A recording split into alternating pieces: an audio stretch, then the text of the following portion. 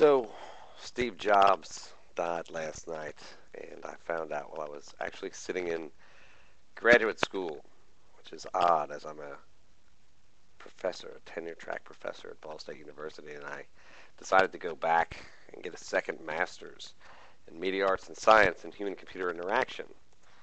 And people have asked me why I've done that, because it's not something that professors generally do. And the fact is, from the time I was a kid, I've always been fascinated with computers, and I grew up in a time when this wasn't really a profession. Um,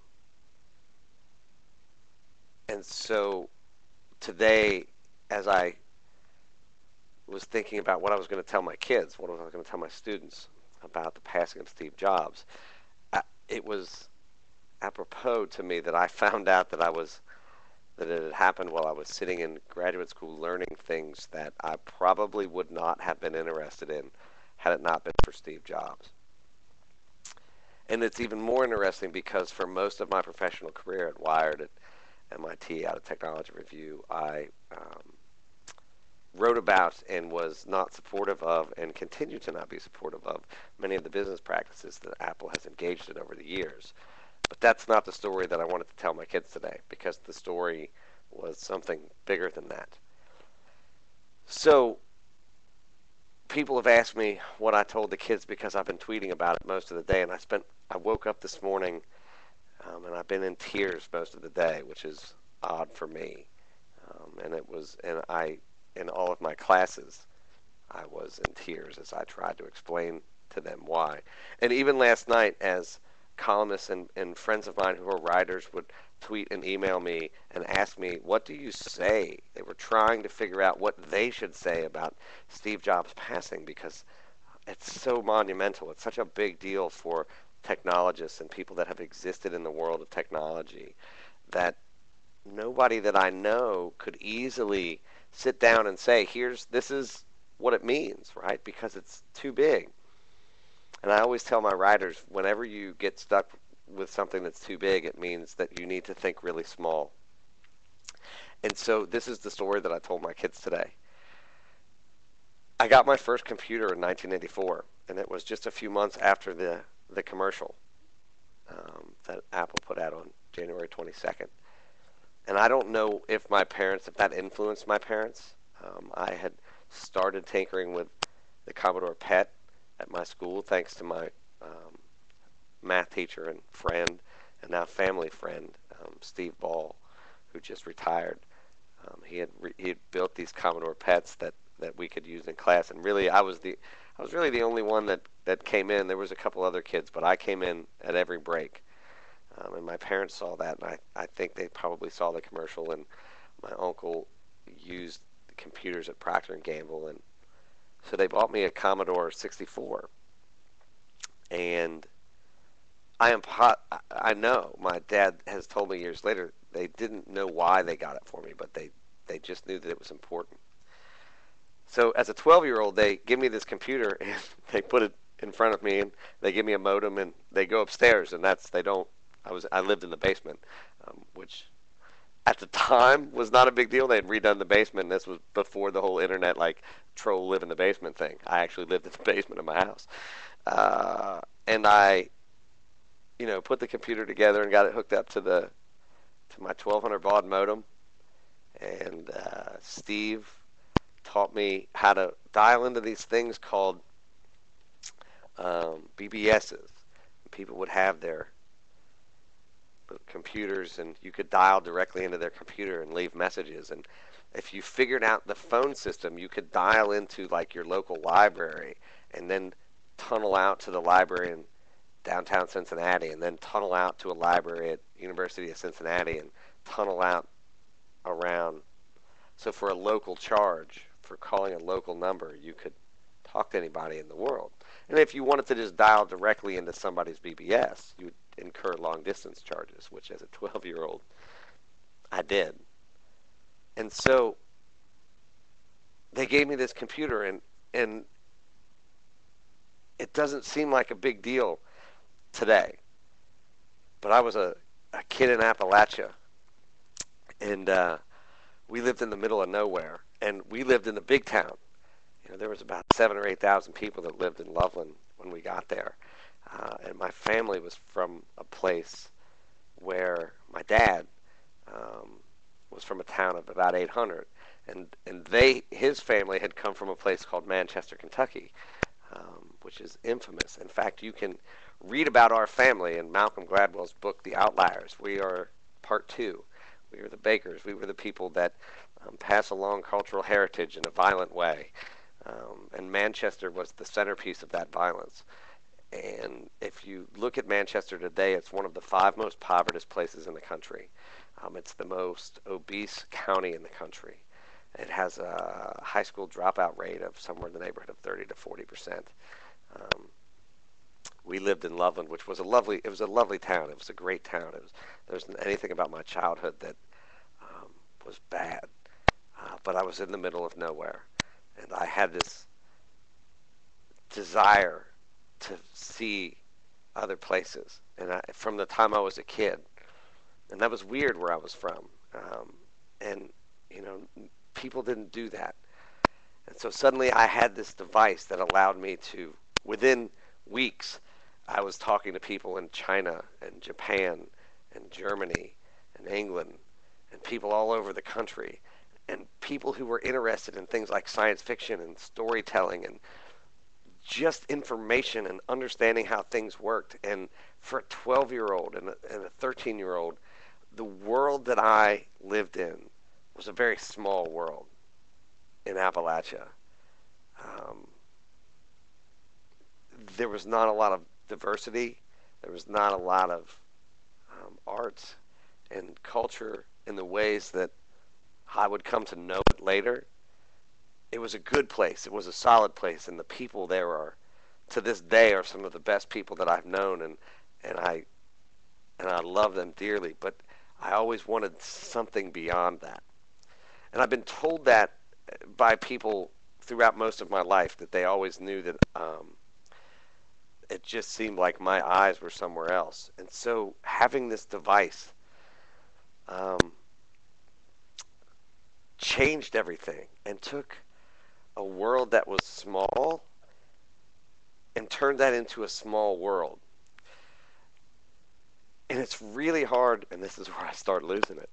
It's really hard for people today and kids today to understand the power that has and the way in which that's changed everything about the world.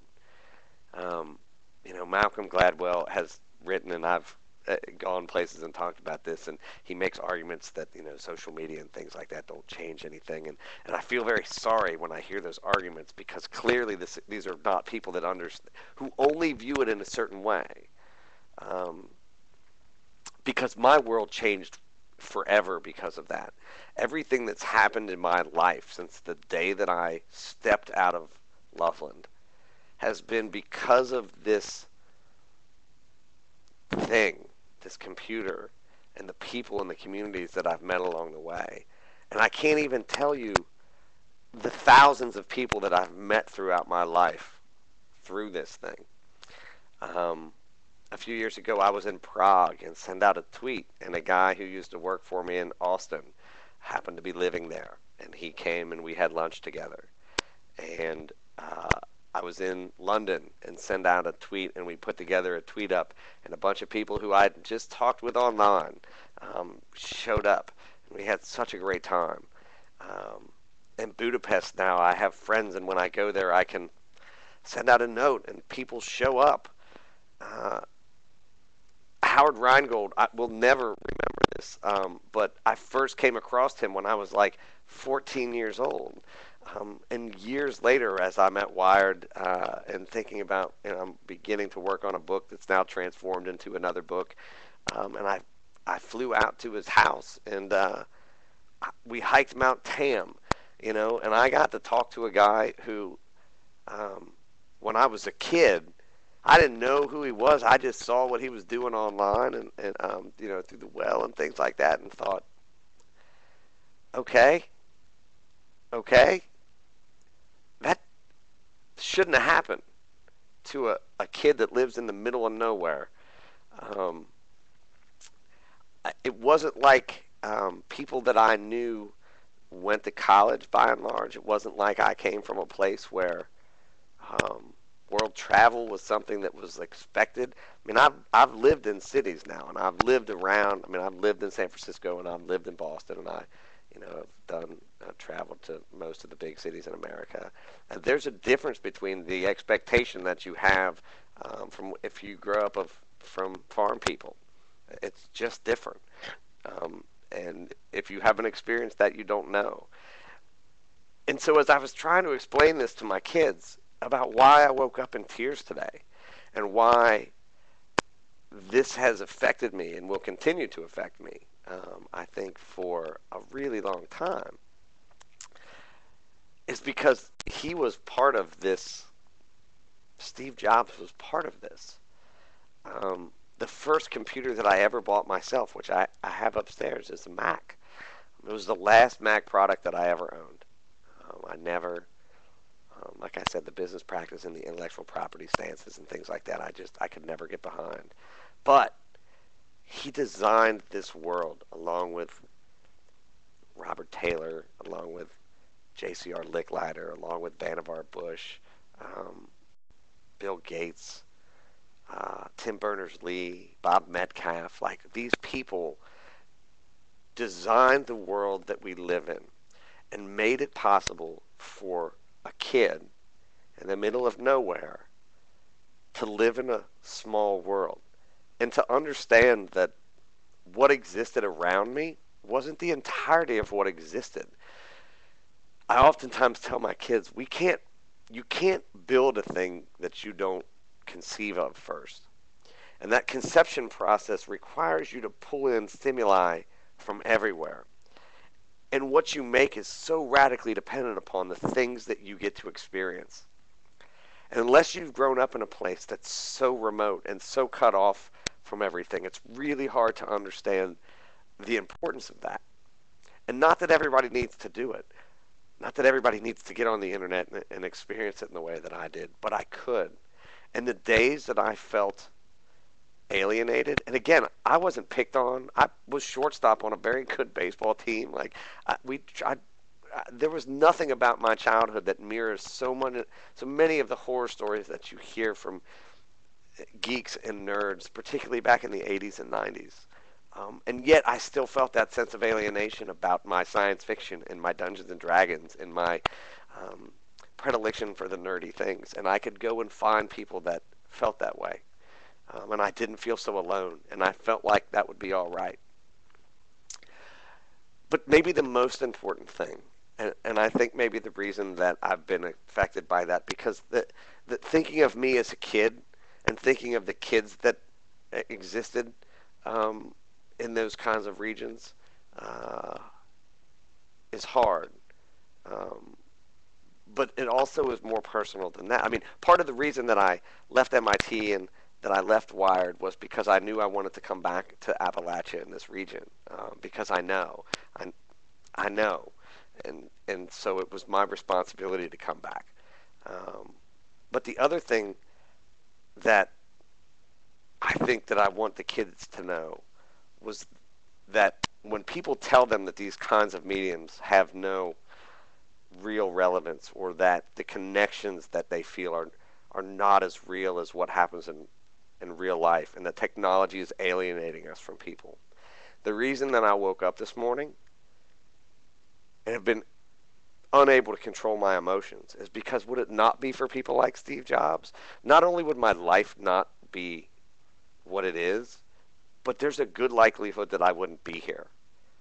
And not in a hyperbolic way. This isn't it's a story that I've told, but it's not it's not for effect. It's not a story. But when I quit drinking, I did as I've done much of my life in public, on Facebook and on Twitter, and I went through the detox process and